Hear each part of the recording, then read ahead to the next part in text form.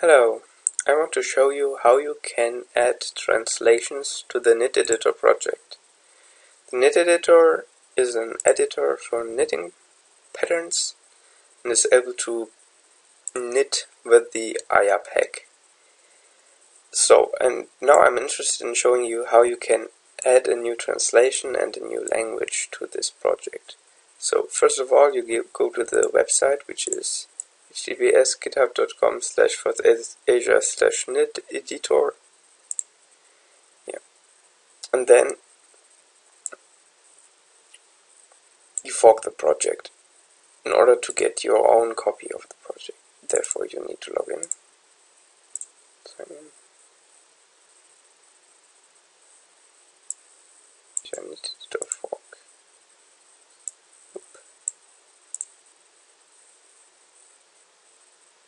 There we have the fork, and now we can clone or download it, for example. So we can clone it with Git, we can open it in desktop, or we can download a zip file of the content. So what I will do is now use HTTPS and clone it. I'll show you also how you can download it with a knit file. So this is the whole URL with a zip file. Okay, now we've downloaded it. Let's go to the demo directory. So now here you have the downloaded zip file from Firefox from here. There you have what is in the zip file, and there you have the repository. And if you look into this knit editor, there's a lot of files. Into this, there are a lot of files too, and these are the same files. So I will edit them here, the knit editor. So now we're in the knit editor project. There is the Python repository. There's the localization part, and here are the translations. And you can see that there's German and English. And there are some languages that one can add. So now I want to show you how to add the Russian language. So first of all, for that I will create a new folder called Ru. Then have a look. There's the LC messages folder inside the English folder. I'll create that here too. New folder. So, and let's have a look what's in the English one. There we have these two files. Maybe we can copy them. So, actually we only need the PO file. Copy.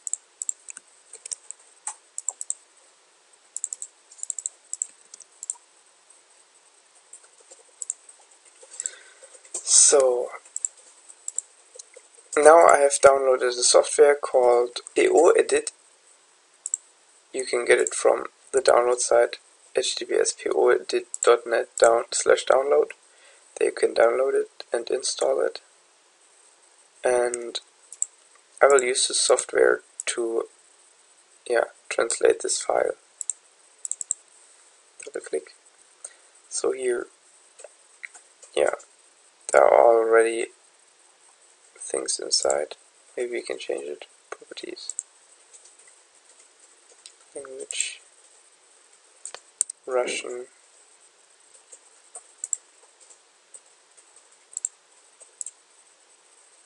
so, and now we need to click translation, Ctrl K.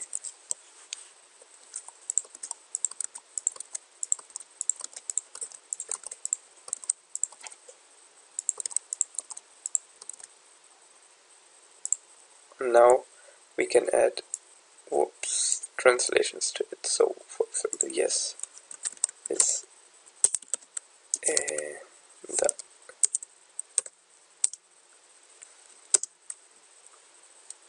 нет.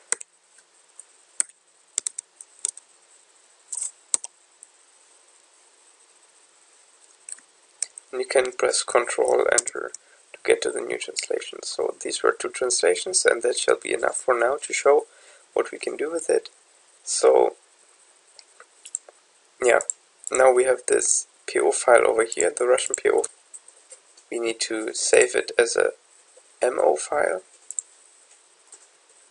in the same folder.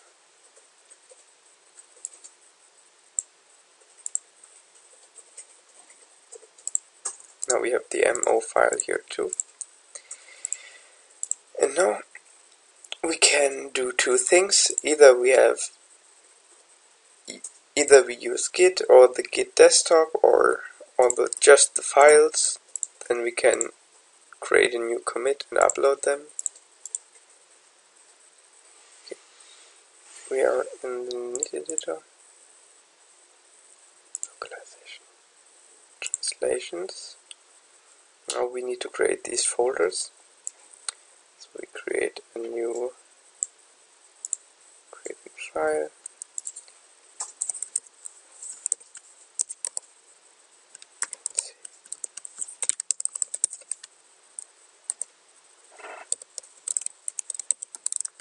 It is safe to create a .gitignore file,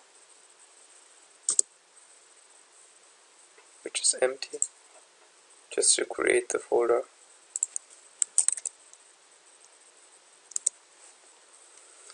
So now we're in this folder and we can upload files,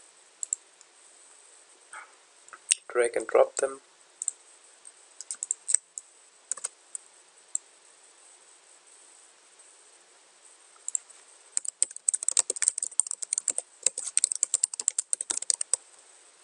So we added the Russian translations with the changes. They are there. So init editor, localization, translations, this the Russian files. Good. What we can do now is I can pull to verify changes and execute the init editor. There it is. We can, in the menu, choose language and the Russian language appears, but the Russian language is not translated yet. In order to translate the Russian language, we need to edit the languages.po file.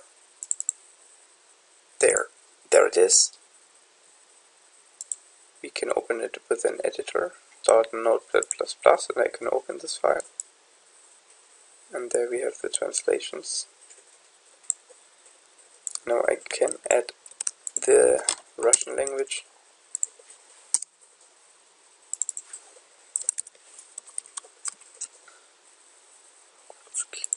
So, and we added the Russian language. Go to this file, get the translation, and add a new translation.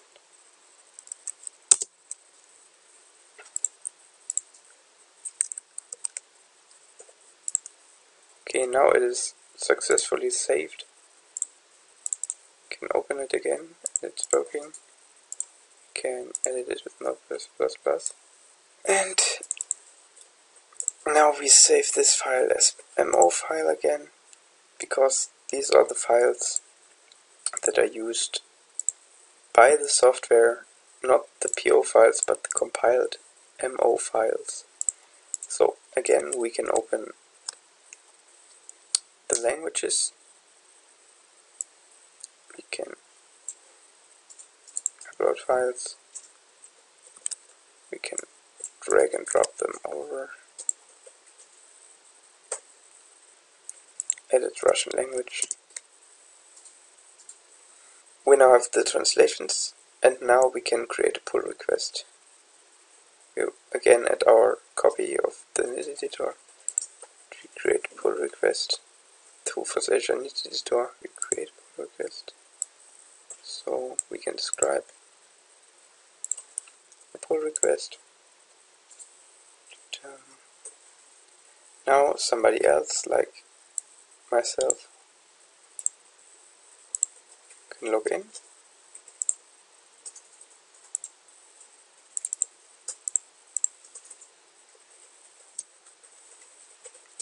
There I can see the pull request, and now I can see the status of the pull request. Example here, the checks are running, and when the checks are running I can merge the pull request. So that's all.